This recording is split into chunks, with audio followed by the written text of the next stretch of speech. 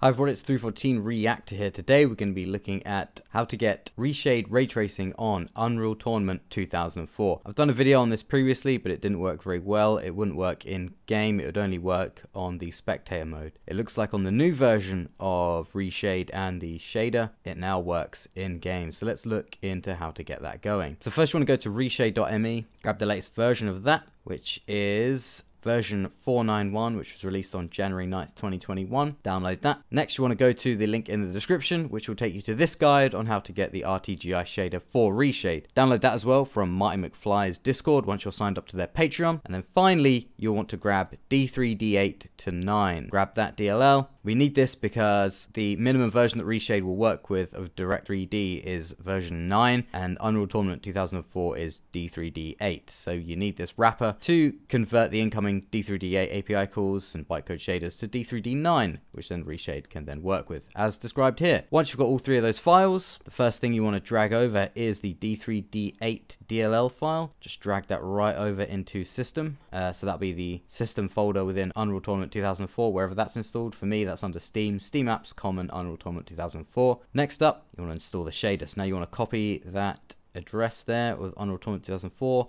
Open up the Reshade setup, select the game, go to Browse, put in that address, select ut2004.exe, hit open. It will come up with a warning saying it uses D3D8, but since we've put in that D3D8 DLL, it should be okay, so you can just hit OK, click D3D9, and then install all of the shaders on this first page, and then hit OK, and just wait for that to install. When that's done, you can close that, and you want to go to the new folder in here, Reshade-Shaders, open up the latest Reshade GI beta file, drag over shaders and textures, and there we go. That should now be installed. Now we can fire up the game. Also within the preset here, I've set up smooth normals, infinite bounces, sky color mode, image-based lighting, material type, and a fade out mode as well. Fade out mode is just, think you can select 1 to 3 to choose different fade out modes of when you move out of range of the RTGI shader, how it fades out. I haven't really tried that, so I've just set that to 1. I'll probably look into that into another video, but for now we want to focus on just enabling these other settings here. I'll put a link in the description to another video where I've actually gone over these in a bit more detail. Let's fire up the game. So I've just booted up into the game here, and I've just seen that there's a error with the RTGI shader when I've enabled image-based lighting for some reason, and the error is X4509 maximum. Sampler register index exceeded. Target has 16 slots. Manual bind to slot has failed. So I'm not sure what that means. It only seems to happen when I have image-based lighting on. So for this video, I'm going to have image-based lighting turned off. So we're going to go back to that file, or indeed go to the PreprocessorDefinitions here, and we're just going to remove image-based lighting, and it appears to be okay. So that's odd. That's just something to note. It could be because we're converting DX8 calls to DX9. I'm not sure. The other thing you want to make sure is selected here is that copy depth buffer before clear operations is ticked here. Otherwise, if that's not ticked, it won't work. And there we go. So now we have the RTGI shader enabled. If you've never used Reshade before, you can access this window here with the home key. You just hit home and it'll appear, and then you can just type in RT, and then the global illumination shader will appear. Tick that, and we're on. Then we can go to the lighting channel. You can see everything that's going on here. The weird thing is that the gun appears to be slightly invisible. Only some rays pick up on that. So some effects may go through the gun. As you can see, that weapon there is kind of going through it. So that's a bit of a trade-off. So some of the settings are a bit high at the moment, so we're going to tweak them a little bit. So let's go to the lighting channel. Most likely it's the sky color channel that's causing that issue. So it's the ray length 12. Extended ray length multiplier. We can crank that up just a little bit. Let's put that at 1 for now. Amount of rays, leave it 3. Amount of steps per hour, put to 40. Z thickness 1 seems to be fine. The weapon doesn't seem to be picked up on it, so there's no shadow from the bottom of the weapon we need to worry about. So just setting that to 1 seems to be okay. Enable precise light spreading, enable simulation of backface lighting, enable alternate intersection test, and enable ray miss fallback. All have been ticked. We've got the material shader here. Let's have a look at the intensities of the sky color first. There we go. Sky color intensity. Let's turn that way down. Probably to about 25 there. Sky color ambient mix 20. Actually, maybe turn that down a little bit to 15. Sky color saturation level 1. Ambient occlusion intensity 3. Let's move that up to about 4.5. Next bounce weight. We don't want to mess around with too much. because it basically allows the rays to bounce around infinitely, and the higher the weight, the brighter it's going to be, because the more the rays are bouncing around. So we'll put that 0.35. Bounce light intensity, probably keep down at 3.5. 3.5 looks good for that. Fade out is maxed out. We've also got smooth normals on, which means everything should be nice and smooth in the environment, meaning that the lighting applied to it should also be smoother and look nicer. And here we go. You can now see that the RTGI shader is now affecting the game properly. That's with it on, and that's with it off. Previously, this was only working in spectator mode for whatever reason, but now it's actually working in-game. So this was pointed out by one of my commenters on my original video, which is linked in the description. They told me about having to tick this button and how it now works on the newest version. So thanks to them for that. And I believe the commenter's name was Rita. That's R-E-T-R. Not sure how to pronounce that, but thank you very much. I'll drop you a comment with the link to this video, so your comment is very much appreciated. So now we've got the basics working, we've got some tweaks that I usually use. Let's look into the specular and roughness. So if we turn the roughness down, we can make everything look a lot more shinier with the roughness at 0. But of course, that'd be a bit too crazy, so we just want to make it reflective enough on metallic surfaces, but without being too overly reflective on stone and stuff. So let's just set that to 60. It's a bit overblown, so we turn the specular down to compensate. It's about 30. Very similar settings to what we had in Unreal Tournament 4. As you can see, the weapon is just not even there on the normal channel. It's being affected by one of the settings in RTGI. I'm not sure. There's something picking up on it there. Yeah, I'm not sure what setting is picking up on that. Very interesting, though. But yeah, shadowing and ambient occlusion don't appear to be touching the weapon. So, again, you want to make sure these 4 settings are enabled, because with them all off, you're missing a lot of detail. And with them all on, everything is greatly smoothed out. So let's have a look at the frame rate. It's about 71 frames a second here. I'm running a RTX 3090. Turn the effect off, and we're all the way up to 144, which is the limit of my monitor here. And back on. So yeah, it's quite a lot of frames. Yeah, it's a good, what, 70 frames? It's quite an impact, but as long as we keep it over 60, we should be okay. Okay, so I think that's everything good. Nothing's too shiny here. Let's go back to the standard channel. So this is with it on, and this is with it off. So you can see it's really darkening up those areas, really adding a lot of light from those torches there, and I think it really enhances how this map looks, because you've got all these torches and lights, and the way it's blending the light in the corners there, it's giving extra ambient occlusion around these bits here, which makes it look a lot more atmospheric. Now I can really feel the difference going from 144 frames here to 70. I can really feel it in the mouse. So this probably isn't the best for if you're going to play pro or anything like that, but it's cool if you're just playing single player. So this looks really amazing. Let's see if we can double jump up here. So you can see you've got light coming from this med pack as it spins around there, and shadowing. Let me turn it off. It's just not present in the original game. Back on. So that is just so good looking. I'm so glad we got it working. And look at the lighting effect from the secondary there. It's just so cool. The settings I've got really enhance the lighting. They enhance the colors as well. They make it look a lot more vivid. Also got extra lighting and shadow from the adrenaline things here as they're spinning around. That's water section. Just turn the effect off. And back on. So that's just a ton of extra shadowing, especially under the bricks here. All that extra ambient occlusion under there that's just not there on the normal game. Got the lighting channel. Look at that. Oh man, the extra depth added there. And again, nice and smooth with the normal maps, especially on the rocks there.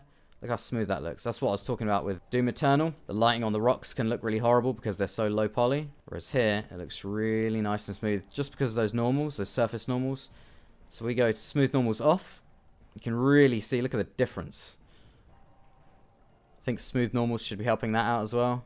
Yeah, look at that. In the normal channel and sometimes under the standard channel, things can look higher poly with these smooth normals on because of the way the lighting's being applied to them. Like you can see the little segment there lit, segment there lit, segment there lit. Got the normal channel. Look, look at the difference. Like really low poly and then smooth normals on. Look at that. And that's still the same underlying geometry. It's just the way those normals are being filtered just makes it smoother, and therefore the lighting looks better on it as well. So that's really cool. Let's move on to another map. Let's go on to Lava Giant 2. It was in one of the Unreal Tournament 2003 bonus packs, I believe, and it was also in Unreal Championship, but it's not in UT 2004. You have to download it. There's a link in the description to Lava Giant 2 for UT 2004 if you want to try this out yourself. It's a really cool map. But yeah, let's have a look at the RTGI on it. So again, you got that shading there, spinning around. Looks amazing. Turn it off. You can really see the edges of that wall there look pretty nasty. And boom, turn it on. Ambient occlusion tidies it up a little bit. Adds a bit of smooth gradient lighting in there. Bit of extra lighting from the flag there as it moves around. A lot more depth to the scene. Extra shadows behind these rails here that aren't there in the normal game. So the effect on. The effect off. So yeah, look at that huge effect on the gun there. Some of the lighting affecting the gun there. Some of it not. That's why you can see lighting going through it. And then, but the side of the cliff edge there, heavily being affected by it. You can really see it there. Look at that.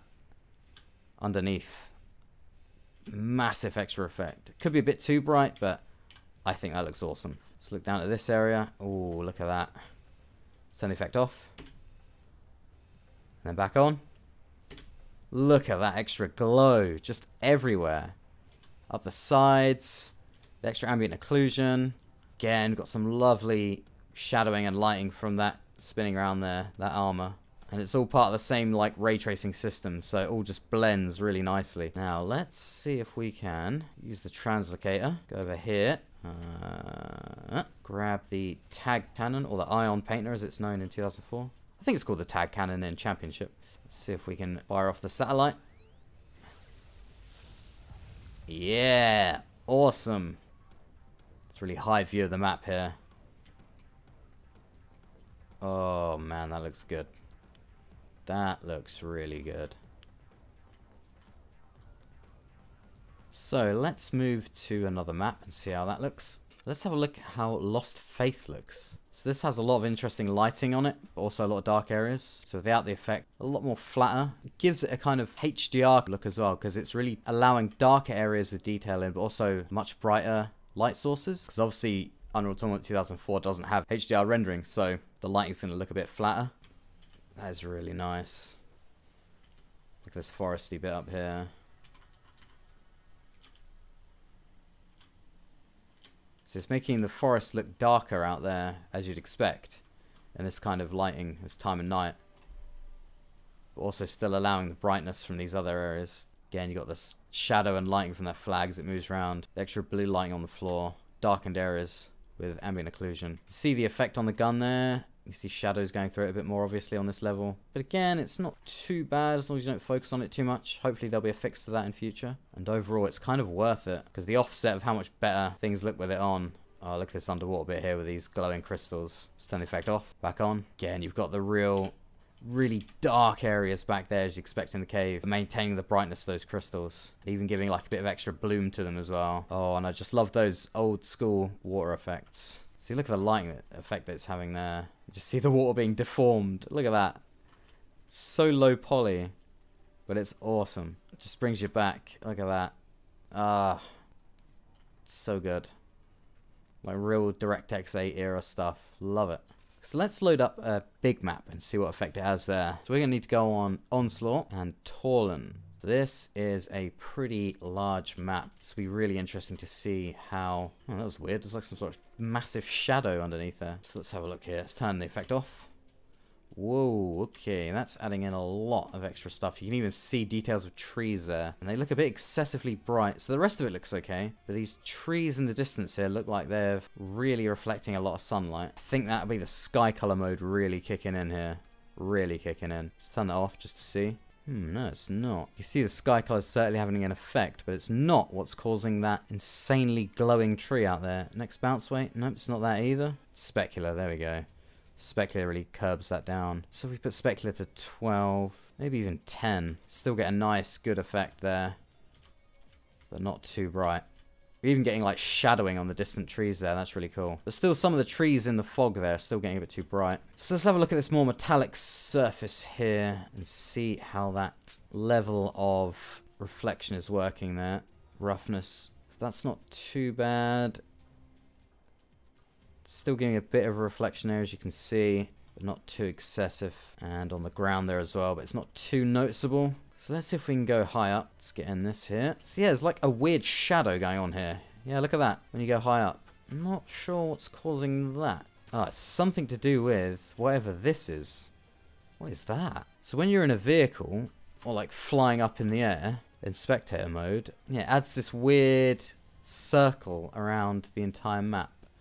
That then adds this weird shadow. So it's in any vehicle as well. So it's in spectator mode, and in any vehicle it adds this weird thing around here. There's something weird about Unreal Tournament 2003 and 2004 with the spectator mode. Because before, spectator mode was the only place where the RTGI shader would work. And now it's the only place we're getting this weird skyboxy shadow thing. It's like the RTGI shader is only being applied within that circle as well. Because you can see all the shadowing from the trees are gone in the distance. Because when you hop out, the shadowing on all the trees in the distance is back. I think some of these are just going to be oddities with the fact that it's an ancient game running on DirectX 8, and we're converting all the calls to DX9 with that wrapper, and then running Reshade on top of it. So let's look at one more map. Let's have a look at Ice Tomb. This should be really interesting. So this with the effect on.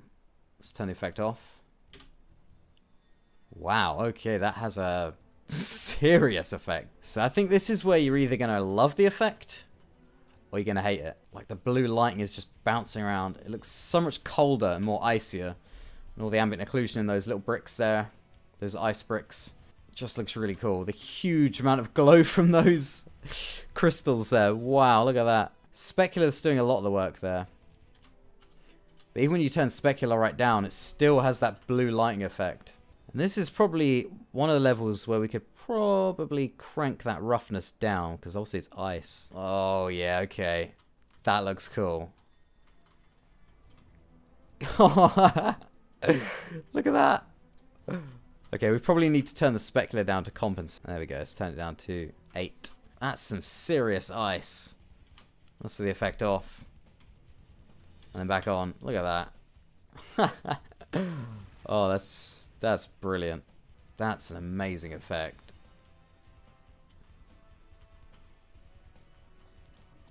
Oh, I love that.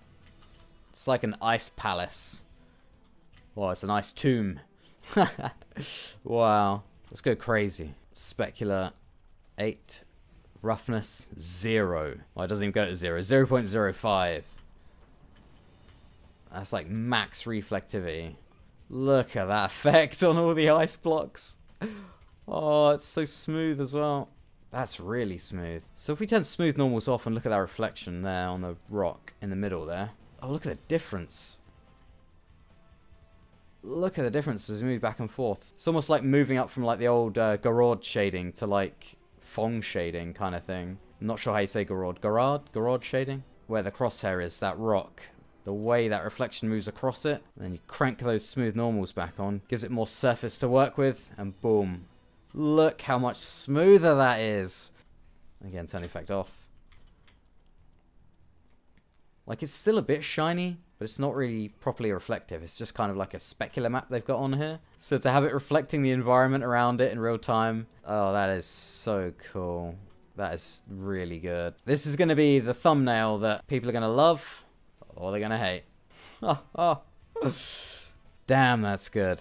Oh, I'm so glad this RTGI shader works now. Again, thank you to that commenter for letting me know about this. So I'm probably going to wrap the video up there. Thanks for watching. Again, all the links are in the description. Please do like and subscribe. Hit the little bell, really helps the channel. I'll probably do another video on this at some point covering off more maps. And I may even try it on Unreal Tournament 2003. Just to see how that looks. I hope everyone's staying safe. Keep an eye out for more videos on this and more tech projects. And I will see you in the next video.